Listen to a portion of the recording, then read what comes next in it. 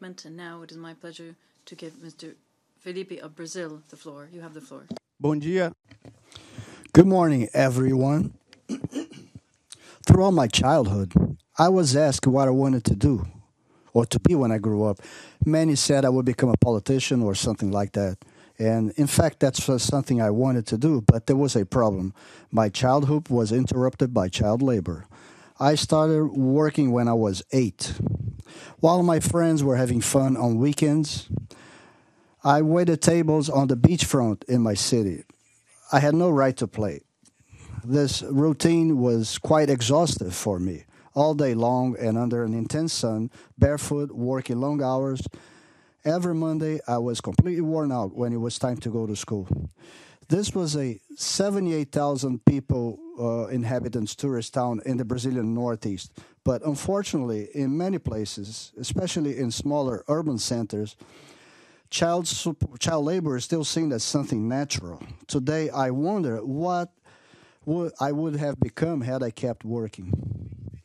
Probably I would have stopped going to school, and maybe I would already be a father. Today, I thank UNICEF, the Ministry of Public Labor Prosecution, and other institutions that remove children of work to bring them to education. It was exactly through UNICEF that I learned about my rights, that I learned that as a child I had several rights, and even the right to speak and to express myself as I'm doing now.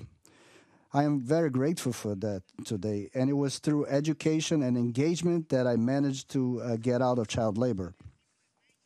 But I couldn't just go on with my life after leaving child labor, so I decided to fight so that other children can have the same opportunity. And that is how, from a teenager committee in my city, I sought the help from the Ministry of Public Labor to create a committee specifically to fight child labor in my state. Today, there are committees in 16 Brazilian states with over 700 leaders. We also founded a national committee. But this is not just about me. Dear representatives, coming to this meeting from so far away, I need not disguise my purpose. I am fighting for my rights and that of millions of other children all over the world.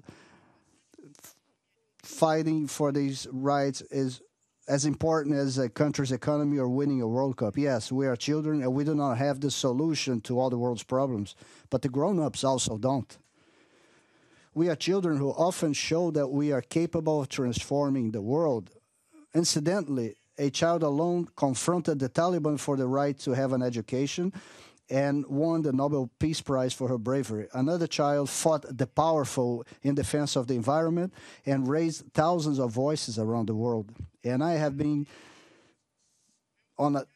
facing a culture on a daily basis that insists on using and exploiting child labor.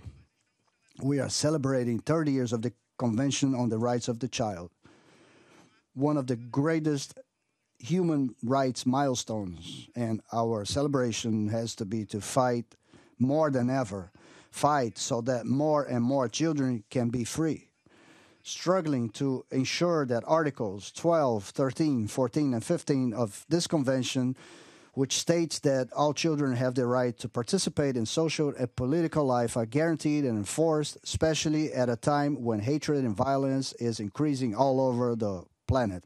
I am not just Felipe. I'm the 152 million children around the world who are in child labor. I am the 263 million children who are out of school. I am every girl and every boy whose rights are violated, every child whose voice cannot be heard because of violence. Girls and boys from different countries, ages, and religions are affected by the same problems: a lack of education, child labor, and hunger. In my country, in the Amazon region, 8, 9, and 10-year-old girls are sexually exploited on the riverbanks in exchange for food and fuel for boats. In the Northeast, many children lose their fingerprints in the burning of cashews. Others even lose body parts due to child labor. And if they lose their fingerprints, what happens to their identities?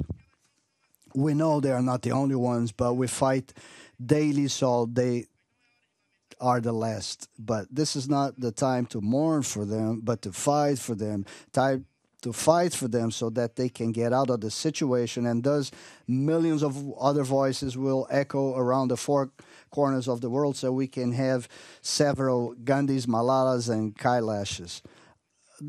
The other day, in an activity with other children who had come out of child labor, I asked them, if you could ask a very powerful person something, what would it be? And one of them replied, I would ask for a pencil and notebook for me and my friends. See, even a child who has little wants to share. You, who have a lot more, should do a lot more. This is the power of a child's voice, and you are these powerful people. People who can enable this change. Just listen to what we have to say. In every country in the world, without exception, there is exploitation of child labor. You, adults, can and should invest in engagement as a way to end several social ills. Since we, the children, are the ones, children and adolescents, who have to suffer them in our daily lives. Children and teenager engagement is a right, not a privilege. Children's rights are discussed with children. Only education and citizen engagement by children and teenagers will be able to change the world. Thank you very much.